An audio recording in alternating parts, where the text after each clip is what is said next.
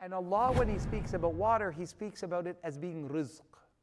Something given to you that is valuable for your longevity and life. This was my water bottle. There's still a little bit here. Bismillah. Going to take the last bit of my rizq. Right? Rizqan lakum. Bismillah. See, that's my rizq, not your rizq. So there were bottles up at the top, and I took this one. I didn't take the one beside it. I didn't pay for it. I didn't, this is given to me. And because this is my rizq, if all the world came together to try to give a drop of it to somebody else, they would fail.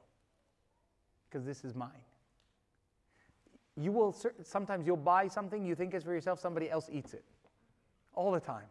You bought something, you thought it will fit you, and then you give it away. You got a gift, but you're a re-gifter. MashaAllah. Right? It was never destined for you. But I want you to think a little bit more deeply about this water. Because this water is part of the water cycle, meaning that the water that is here has always been here. It's been either a solid, a liquid, or a gas. And the water that I just ingested 500 million years ago might have been an iceberg. And it might have melted and became salt water. And it might have been evaporated in the heavens and rained down in Africa. And over the years, it's been trickling in underwater aquifers until somewhere it was bottled and put on a truck amongst many others in a shop where someone paid for it and put it out, and I chose this one because this is my rizq. It's mine. There's nothing you could have done to have taken those drops and made yours. And the drops you had is yours, not mine. I could never have taken it from you. And if you think about everything in life in that way, rizqan lakum, rizqan lil ibad. That Allah subhanahu wa ta'ala, wa rizqukum fis sama', your rizq is in the heavens. That Allah subhanahu wa ta'ala knows what you will receive, when you will receive it, and how you will receive it. So don't covet the dunya too much, because nothing in it is owned by you. So Allah begins, Allah.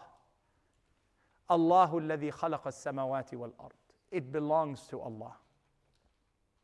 Don't vie to it at a degree where you feel so heartbroken at a loss that you can't recover.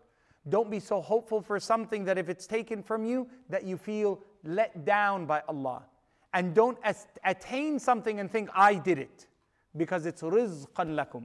The degree you did, the job you have, the wealth you earned, the home you built, it's not your doing. There's people who you stepped over to get here. There's a mother who fed you to get you the place you will be. There were people who paid your school fees. There were teachers who educated you. There were opportunities that you were given that others were not. And had other people been given the course of life you were, they might have done better than you. And had you been given the opportunities, the missed opportunities that other people missed, you may not have attained what you have. Rizqan lakum. It is a rizq from Allah.